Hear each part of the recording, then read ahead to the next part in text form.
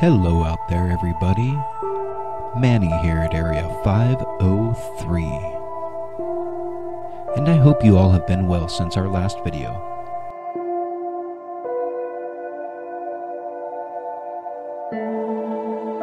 Today I want to talk a little bit about the recent claims made by an Oxford doctor that state he believes aliens are interbreeding with humans to create a new hybrid species that will save our planet. Check out this article I found on the New York Post's webpage dated April 27th. I will link to the full article in the description so you can go and check the whole thing out for yourself. The title reads, Oxford professor believes alien-human hybrid species will save Earth. The Oxford doctor that they're referring to is this man, Dr. Young-hae Chi. Now, right off the bat, the article starts with a jab at Dr. Young's credibility by stating, the search for signs of intelligent life in the universe may have to skip Oxford University. It then continues by stating, a spacey professor at the austere British institution claims bug-like aliens walk among us, and says they're having very close encounters with humans, interbreeding to create a new hybrid species that could one day save Earth from climate change and other disasters. The doctor claims that these aliens share the biosphere with us, and that they are not helping us out of a sense of altruism, but rather out of a sense of self-preservation. And he even wrote a book about the topic titled Alien Visitations and the End of Humanity.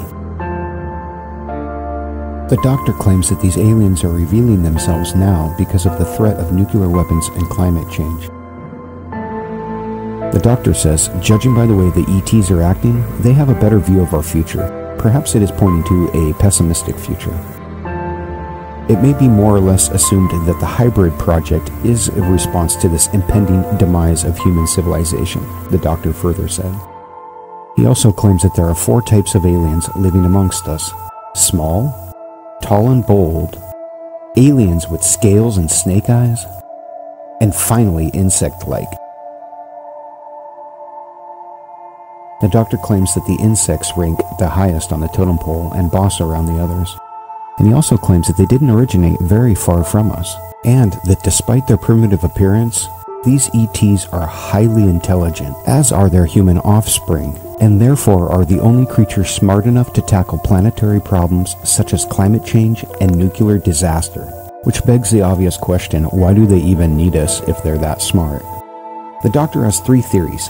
Either they find human DNA valuable for preserving their species, or they want to create a species that can survive future climate calamities, or they are trying to produce an intelligent future leader. In closing, the doctor states that he's searching everywhere under the sun to support his theory, but he still needs more evidence to support his view. The story was also covered by other news agencies. The Evening Standard, The Sun UK, Dailymail, and Newshub all covered this story as well. And I will put links to those articles in the description as well, so if you guys want to go check those out after watching this, go ahead. Now I gotta tell y'all, I'm pretty skeptical of what this guy is saying, just because his claims are so outlandish, but I am trying to keep an open mind until I see all of the evidence for myself. So let's find out who this doctor is. According to the Oxford webpage, Dr. Young-hae Chi is an instructor in Korean at the Oriental Institute located at Regent's Park College. His research interests are in instructional technique in the acquisition of modern languages, Christianity in Korean religious culture, dialogue between ethics, politics, and Christianity, North Korean refugee problems, and the role of NGOs. His current projects are the comparison of regional dialects in North Korea and the change of language habit in the case of North Korean refugees, and the adaptability of UK-educated Korean children to the contemporary culture and the school system of South Korea.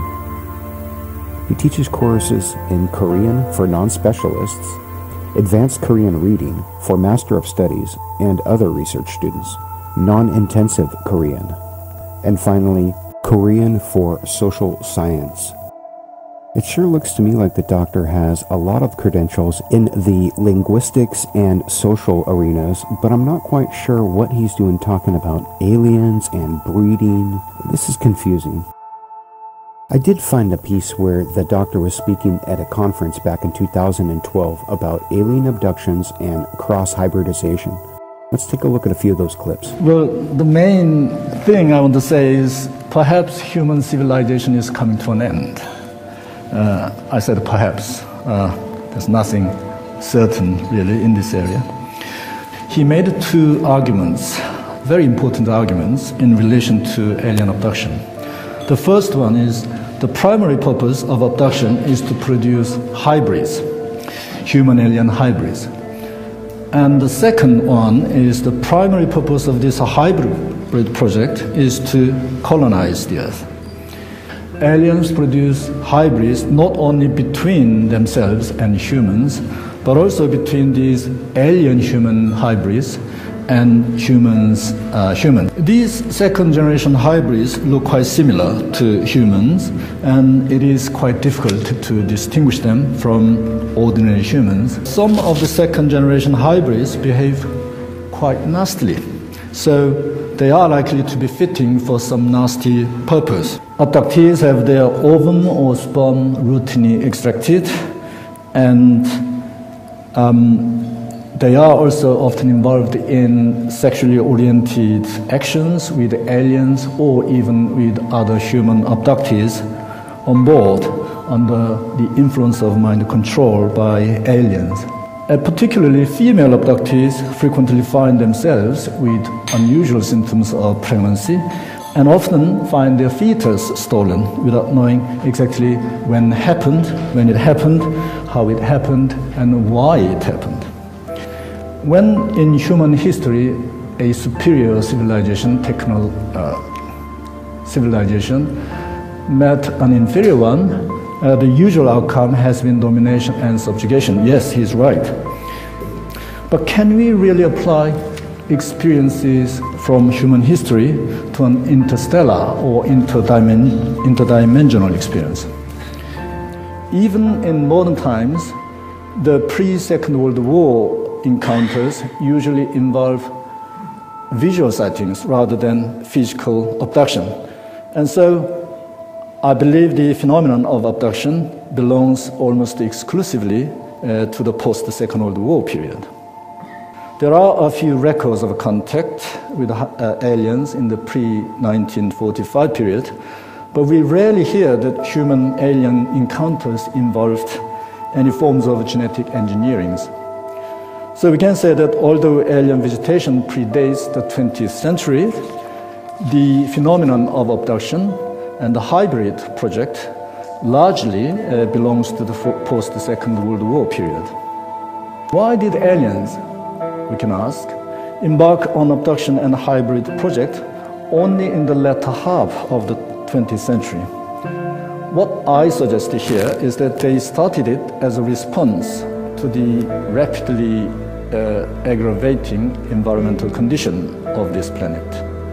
To show why I think so, I will first explain climate change, the threat, that warning about the Earth's environment, impending demise of human civilization. A UN intergovernmental panel on the global climate change, the global surface temperature rose, but for the last 50 years, it rose as twice high as that. Many natural systems are very seriously being affected.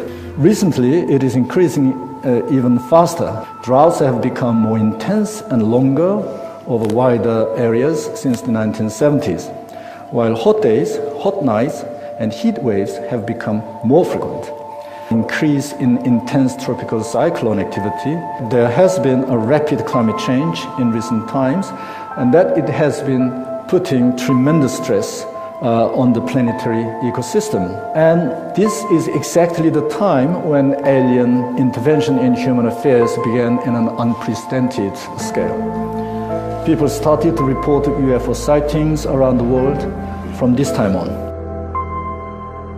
Well, that was interesting. The first part was about aliens and hybrids and colonization. But it is a theory posited by David Jacobs. Dr. Young was working on the premise that Mr. Jacobs was correct and contributed the theory that alien abductions began in the 1940s and were part of an alien program to build a genetically superior human-alien hybrid for one reason or another. Then, in the last part, the doctor was talking about climate change as a reason for the aliens to choose now to do this hybridization. It sure does seem to me that there's more to this story than first met the eye. Initially, it seemed that Dr. Young was just an innocent crackpot. All of these recent news reports appear to be based on the 2012 lecture that the doctor gave. However, most of the comments that were attributed to Dr. Young were actually made by David Jacobs, or at least Dr. Young repeating David Jacobs' theories. This makes me wonder, why are these newspapers running articles based on 7-year-old information? Is this some sort of an organized smear campaign targeting the doctor? And if so, why? If the doctor is just an innocent crackpot, then why all the sudden media attention? It just seems strange to me. What do you all think? I'll put a link to the 2012 lecture in the description of this video. It's just over an hour long, but it is a good watch, and it gives you a little bit of insight into what the doctor is thinking. I wonder if the doctor's on Facebook. Oh, Facebook, you could have been an agent of good and connected the world and allowed us to start talking about our problems. But instead, you're an agent of money, and you've become the world's largest advertising company. What a pity. Oh look, the doctor's actually on Facebook. And he made a post last year. In that post, the doctor is trying to organize a debate at his university on the topic of, are extraterrestrials visiting the Earth, yes or no? And it looks like he tried to get Hillary Clinton and maybe John Podesta to come speak at it. However, it appears that the university declined to fund the debate. And I'm not surprised by that, because I imagine that Podesta and Hillary Clinton probably have a pretty large speaking engagement rate. But the more I really look into Dr. Young, the less I think that he's some kind of misinformation shill, or just somebody who's trying to pander his new book sales. I know in the ufology community, there's plenty of people who are willing to sell out for $1. But I just don't think Dr. Young is one of those people. I believe that he is engaging in good faith, theoretical thought experiments, and people should be encouraged to partake in these discussions, not discouraged. In any case, I'm going to reach out to the doctor in an email and see if he'd be willing to talk to me. If I get any further information on this subject, I'll make sure to do a follow-up video and let y'all know what I discover. But for now, that's all I have on the Oxford professor and his claims that aliens are interbreeding with humans. As always, this has been Manny at Area 503, and I wish you all the best until we meet again. And I am out of here to continue my search for universal truth.